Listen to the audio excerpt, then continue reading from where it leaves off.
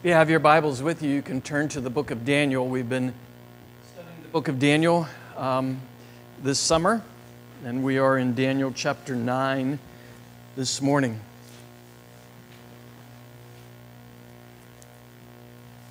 As I think we have shared on previous Sundays, Daniel is one of the unique books for lots of different reasons, partly because it's hard to understand.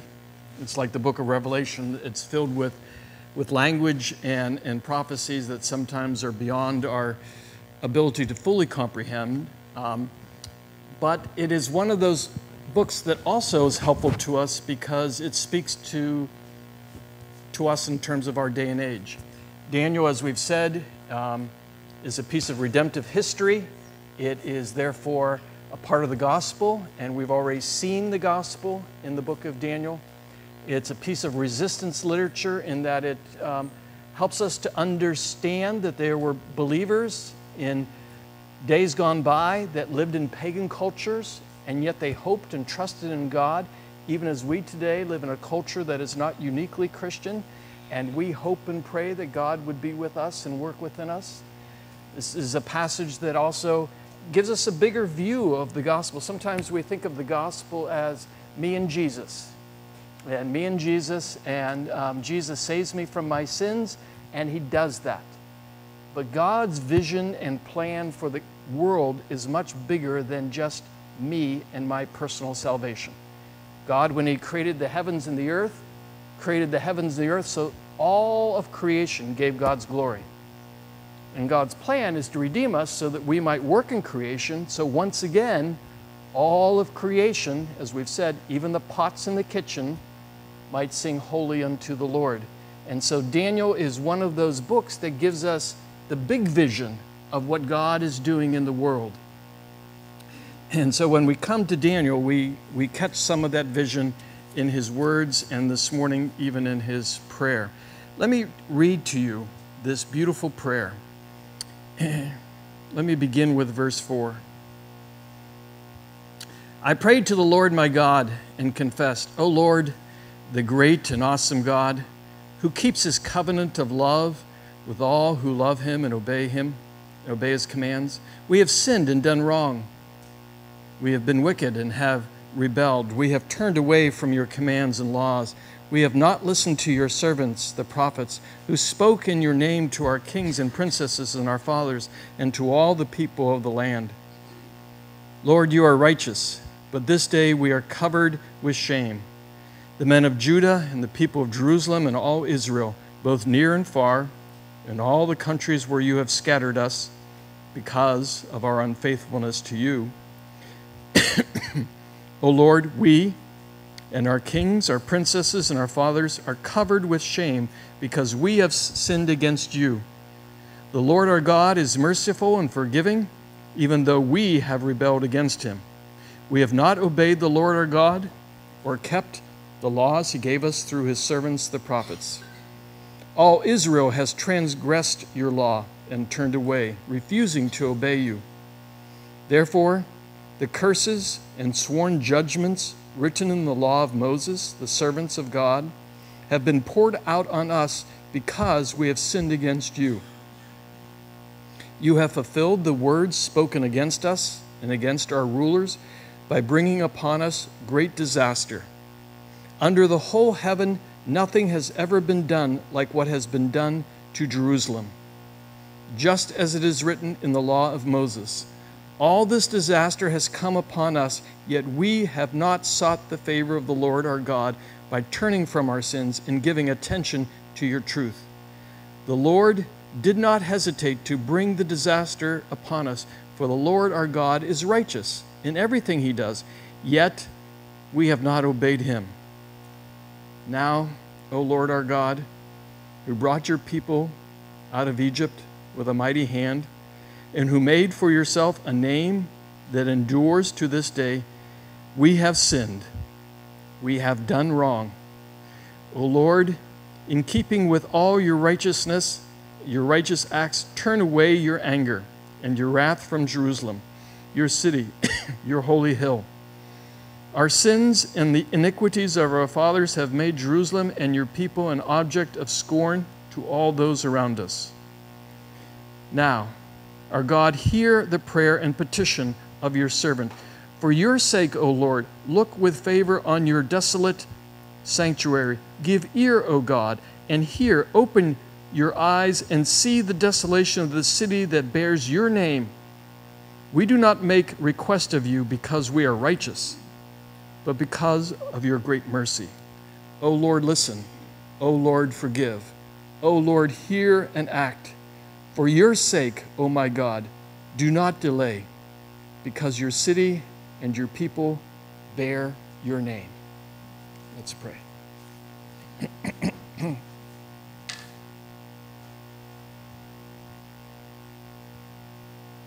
Father God, we give you thanks this morning. We give you thanks for this book of Daniel that sort of opens our eyes to what you are doing in all of creation for all time. And this morning, as we come to this beautiful prayer, help us to understand our own sin, individually and as a nation, and help us to be a people willing to repent. For we pray in Jesus' name. Amen. I suppose most of you know James 5:16 that says, "The prayer of the righteous man availeth much." It reminds us that those who have a relationship with God, who trust in God, that their prayers, when heard by God, can change things. But we tend to forget the first part of that verse. Do you remember the first part of that verse? Therefore, confess your sins to each other and pray for each other so that you might be healed. If we were to ask what kind of prayers are effective, James says it's those prayers where we confess to each other that we're sinners, that we share with each other the ways that we have sinned against God. And whenever we dare to come clean with God, whenever we dare to share our faults, our failures, our personal sins, whenever we dare to stop playing games with God and with each other, and when we confess, as we've just read Daniel confesses, I'm a sinner, then God hears and answers our prayer. Daniel 9 records one of the most powerful, perhaps the most powerful prayer in all of Scripture. I urge you to go home this afternoon or this evening and read again verses 1 through 19. Perhaps even take time this week devotionally to begin your devotion time, just reading those verses 1 through 19 this week. I think as you read those verses, God will enable you to come before Him in an attitude of prayer like you've never done before. This morning we're going to take a look at Daniel's prayer. It can be broken into 4 elements. And then we'll take a brief look at the words of the angel Gabriel that come at the end of this chapter that talk about the 70 times 7 weeks. And we will try to make some short sense of that. But I want to begin and spend most of our time talking about this prayer. There are 4 parts: the adoration of God, the confession, the agreement with God, and the concern and petition for God's honor in verses 16 and 19. First of all, the adoration that we find in this particular prayer. David begins in a spirit of worship. He says, "O Lord, the great and awesome God who keeps His covenant and love with all who love Him and obey His commands." It's verse 4. David wrote this when he was probably around 82, maybe 85 years old in the year 538 BC. The beginning of this chapter says that he went to this prayer after reading the book of Jeremiah. And he was reading the book of Jeremiah in the 25th chapter, verses 11 and 12, that talks about how God is going to take Judah, because of their disobedience, into Babylon, and that they are going to be held there in Babylon for 70 years. And so as soon as he reads the book of Jeremiah and understands that the reason they're in Babylon is because of their sin, he goes to the Lord in prayer. Now, you might have thought that when he read the book of Jeremiah, and if you do your math, he is now in his early 80s, that 70 years is almost up. And so he may have been tempted to do the math and say to God, listen, God, I'm reading this prophecy, Jeremiah 25. We've got 7 more years. You better come through. But that's not what he prays. And that's not where he begins. He begins by saying, Lord, you are an awesome God.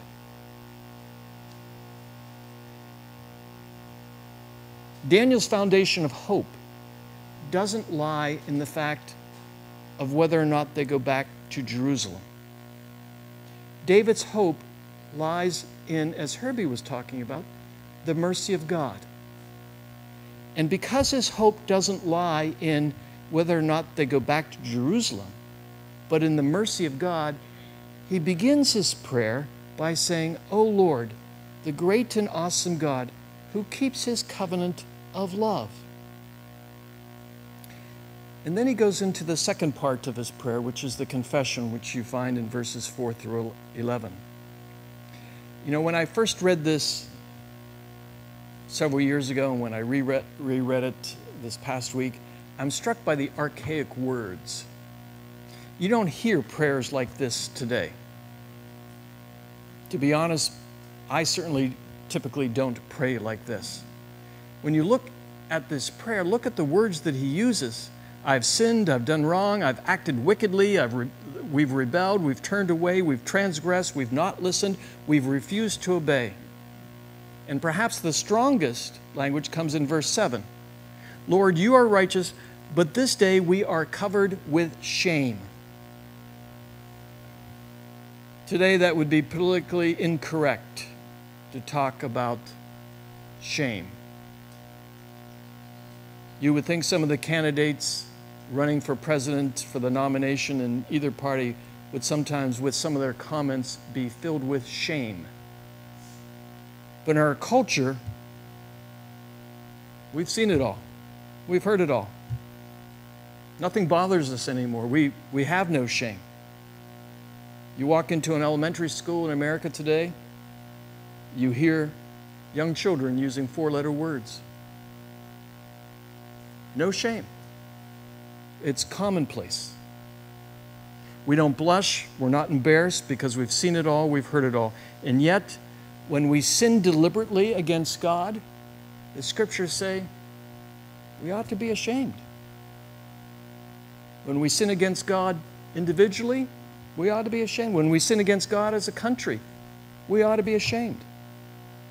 In this prayer, Daniel is confessing a pattern of sin. He talks about from generation to generation. In fact, Daniel is very specific. He names the sin and he uses very strong language. In our culture, if we make a mistake, when we sin, we say, oops, I goofed. Or I blew it. Or, yeah, I've made a few mistakes, or I have some areas in my life that are a little weak. But Daniel makes no excuse for sin. And he doesn't blame anyone else. He says, well, you know, our sin is really because of those dirty Babylonians. Our sin is because of those miserable Philistines and the way they treated us years ago. We were led into sin by those Philistines that infiltrated us and exposed us to their customs. With Daniel, there's no finger pointing. There's no blame game. There's no self-justification. Well, Lord, this is the reason why I sinned. Daniel says, I've sinned. We've sinned. And we've sinned repeatedly. And we've rebelled against you. And we've acted wickedly. There's no toning down or softening what they've done against God. You know, some have said that the three hardest words in the English language are, I was wrong. I don't know if you remember watching Happy Days many, many years ago, and Richie Cunningham trying to get the Fonz to say, I was wrong. And the Fonz would start out, I was, woo, woo, woo, woo, woo. And Richie would say, I was wrong. And Fonzie would go, I was, woo, woo, woo, woo, woo, woo, woo, woo, not right. He never could bring himself to say he was wrong, just that he wasn't right. But that's not enough. Many people are in trouble spiritually today because they're in denial. They're in denial of how sinful they are before God. And they haven't looked in the mirror recently and taken a reality check and to come clean about who we are before God. Daniel this morning makes it very clear to us that we've sinned against God. Thirdly, there is this agreement in verses 12 through 15. Having confessed the sins of the nation, Daniel goes on to declare that they deserve what happened to them. 3 times he refers to the disaster that befell Israel in being taken into captivity by the Babylonians. His whole point in all this says, Lord, you promised us over and over and over and over and over again that if we sinned, you were going to discipline us. And if we sinned, we would be taken into captivity. We sinned, and you did what you said you would do. Daniel says, we have no complaint against you. We deserve what happened to us. How refreshing it is when compared to the self-justification that comes so easily to us. I think many times our prayers are hindered because we like to blame God for our problems. When things don't go our way, consciously or unconsciously, we think somehow God has let us down. And it isn't long when we think God has let us down that we become angry or bitter towards God. How much better would it be to say to God, in agreement with God, Lord, I don't understand everything that's happening to me in my life right now, but I know that you are a good God, and you are a God of mercy. And if it wasn't for you, I would have nothing. And I don't like all that's going on in my life, Lord, but I admit I had a hand in bringing some of this about because I've sinned against you.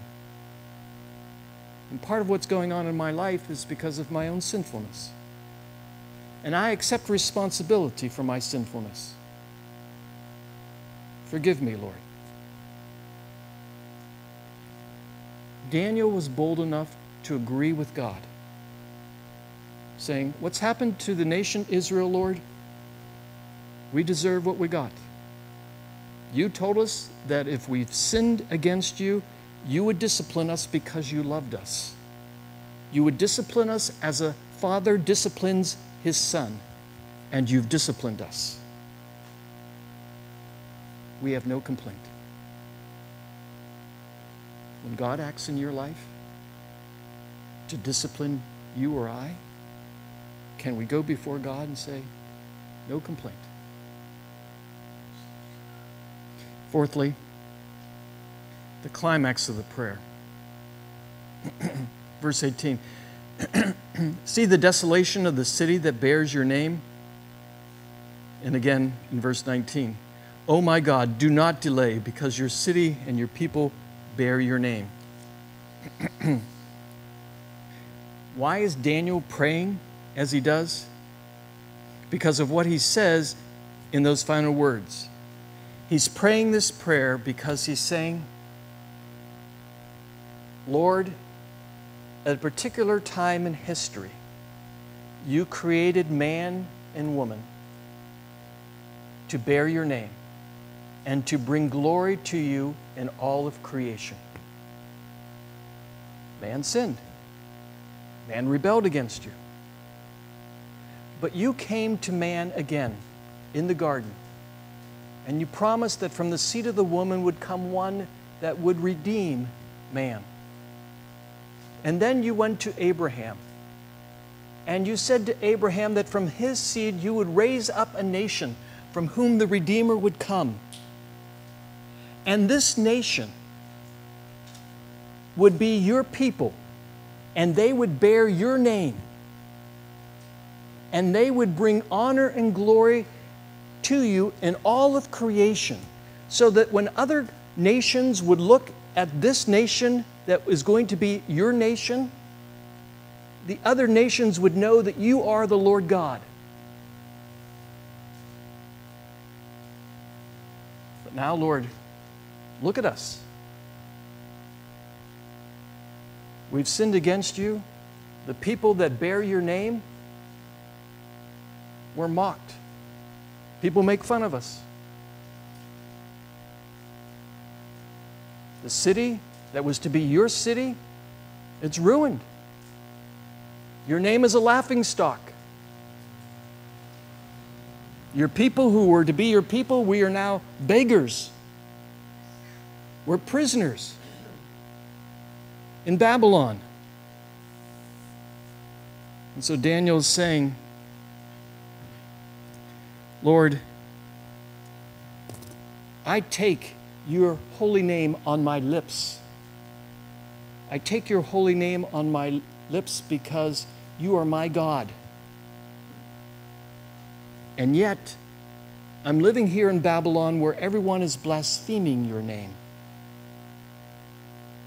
Lord, you designed us to be a people to bear your name and to bring glory. We haven't done that. But Lord, have mercy. And for the sake of your name, for the sake of your name, raise us up again. Use us once again to bring glory and honor to all the nations of the world. Let's pray that Jesus comes quickly. But while we wait for him to come, let's pray that God has mercy on us and raises us up once again. Let's pray.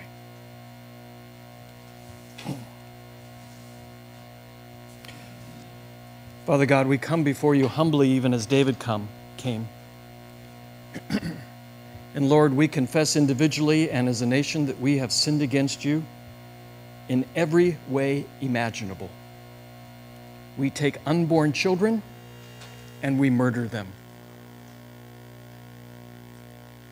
We allow people in a relationship to marry outside of what you have ordained to be marriage as one man and one woman. We have minimized sexual sin. We've allowed pornography to grow. We've allowed ourselves to become greedy.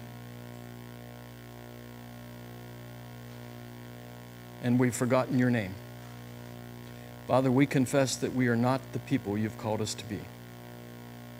And so we pray, Father, this hour, not because you owe us anything, but because you love us and you're a God of mercy. We pray, have mercy on us. Because our desire, Father, is to see your name restored. We want people to give you honor and glory. We want your name to be honored in our government. We want your name to have glory in our schools. We want our lives to give testimony that Jesus is alive. Have mercy on us. For we pray in Jesus' name. Amen. And so he reminds the Lord, and he prays that God's glory and honor would once again be made manifest. That's why he's praying for Jerusalem. But it's at that point in history that Jerusalem was the physical point that was identified with God's people. We'll talk in a minute how Jerusalem is really picturing something else. But Daniel's desire is the same desire as ours. We live here in the United States and we say, Lord, this nation at one point used to bring you honor and glory. People knew that we were a Christian nation. Today, Father, far from that. We ought to take a look at Daniel's prayer and understand what Daniel's doing, and we ought to do the same. Lord, we've sinned against you, and what's happening to us has been brought on by ourselves. We are guilty. But Lord, for the sake of your name, for the sake of your honor, raise us up. Allow us to be the light on the hill once again. As you look through this prayer, you notice that it's based on God's character. Verse 4, you're awesome. You keep your promises. Verse 4, you're righteous. Verse 7. Verse 9, you're a forgiving God. Verse 15, you have a great name. Verse 18, you are a merciful God. In many ways, verse 18 is the theme of the whole prayer. Let me read verse 18 to you. We do not make request of you because we are righteous, but because of your great mercy. What a crucial insight that is. So many times we pray because we secretly think we've earned the right for God to give us what we want. Daniel takes the opposite track. He says, Lord, we don't deserve to even be heard by you because we've sinned greatly against you. The only reason I'm coming to you, Lord, is not because you owe it to me. I come to you because you are a God of love and grace and mercy. And I'm coming to you asking for your mercy. When we approach God with that attitude of confessing our sins and asking for His mercy, God leads us into His presence. God allows us to have fellowship with Him. Daniel had lived all of his life in a pagan culture, in Babylon. The return to Jerusalem seemed an impossible fantasy. Yet the Scripture said that in 70 years the exile would end. And so the question is, the exile is going to end in 70 years, so what lies ahead for the people of God? Going back to Jerusalem? Is that what it was all about? Certainly they are going to go back to Jerusalem. Certainly they did go back to Jerusalem. But no lasting peace is really found just because you go back to a particular city and rebuild a city. That's not how you get peace. Hope does not lay in the land. Hope lays in the Lord, who has promised to redeem His people. And so Daniel and all the people weren't to be looking at the city, they were to be looking at what the city represented. They were to be looking at Jesus. And Daniel's prayer ultimately was answered not in the return to Jerusalem, but in the coming of Jesus. It's for that reason that when you come to verse 24 and 27, that Gabriel speaks of the coming of Jesus. Daniel prays this beautiful prayer. At the end of his prayer, the angel Gabriel comes to visit him. And the angel Gabriel says, your prayer has been heard. And your prayer is going to be answered. And your prayer is going to be answered in a way that you will not even understand. Now, when people have tried to interpret these last verses, there are volumes and volumes of books written on what the 70 times 7 means. I'm not going to try to explain that to you this morning. what these verses are talking about, because sometimes when we read the book of Daniel and the book of Revelation, we get caught up in all the little particulars of what every number means. I think 70 times 7 is referring to the perfect time. It's a reference to in God's time. When God's time is complete, these things are going to happen. And the angel Gabriel lists 6 different things. Let me just list them for you. Transgressions will be finished. And so we think of Jesus when he came and he put transgressions away by his death upon the cross, and he says, it is finished. Secondly, sin will be put to an end. The reality of the termination of guilt, condemnation of sin is complete because of Jesus. What do we read in Romans chapter 8? There is now no condemnation for those who are in Christ Jesus. Wickedness will be atoned for. And so we have the sacrifice of Jesus atoning for the wickedness of sin. Gabriel mentions an everlasting righteousness will be brought in. And so when Jesus comes, Jesus brings his righteousness. So when you go to the book of Romans, what do you read? Romans chapter 6. You have been set free from sin and you've become a slave to righteousness. And through the obedience of the one, the many will be made righteous. And fifthly, the types and figures of the Old Testament were to be done away according to Gabriel. Why? Because all things have been fulfilled in Jesus. There is no longer a need for a temple. There's no longer a need for sacrifice, the book of Hebrews teaches us, because Jesus has died once for all. And sixthly, Gabriel says God will send his anointed one. And so John baptizes Jesus in the river Jordan, anointing him and saying, this is my son, in whom I'm well pleased. This message that Gabriel gives to Daniel is a message of transgressions are going to be finished. The Messiah is going to put away sin. There's going to be atoning for wickedness. There's going to be an everlasting righteousness that will reach the ends of the earth. That prophecy has been fulfilled because his righteousness has reached the ends of the earth. You sit here today, thousands and thousands of miles from Babylon, and yet God's promise has been fulfilled because he sent Jesus to Bethlehem. The message of Jesus' birth, his death, his resurrection went out from Jerusalem and has even reached the little town of Dexter so that you can know the righteousness of God through Jesus. Prophecy of Daniel fulfilled. Today we're not looking towards the restoration of Jerusalem. We're not looking towards the restoration of Israel. Jerusalem and Israel, and you need to understand this. This is really, really important. Jerusalem and Israel were just a figure of what was to come. That figure, those types of the Old Testament have been fulfilled, and we are looking forward to the restoration of all things. We are looking forward to a new heaven and a new earth. A day when the entire creation gives glory to God. Not just one city,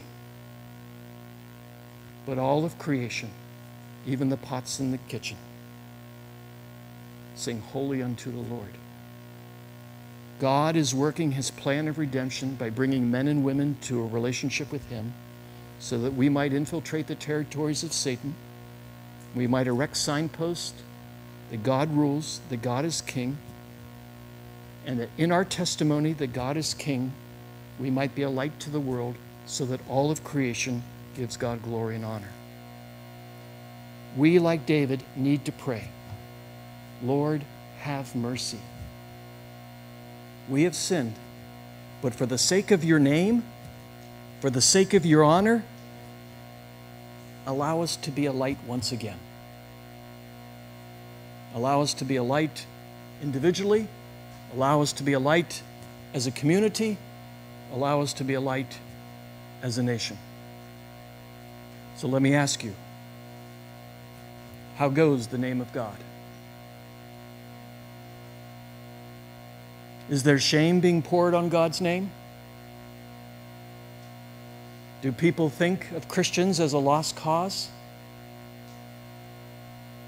Do they identify us as followers of Jesus as the defeated, as people who are pursuing a lost cause? To the world, is God's name virtually extinct? Are we yesterday's men and women? If so, then we need to pray like Daniel. And we need to pray that God would act. Take the initiative, Lord. Take the initiative. Your honor and your glory is at stake, Lord God.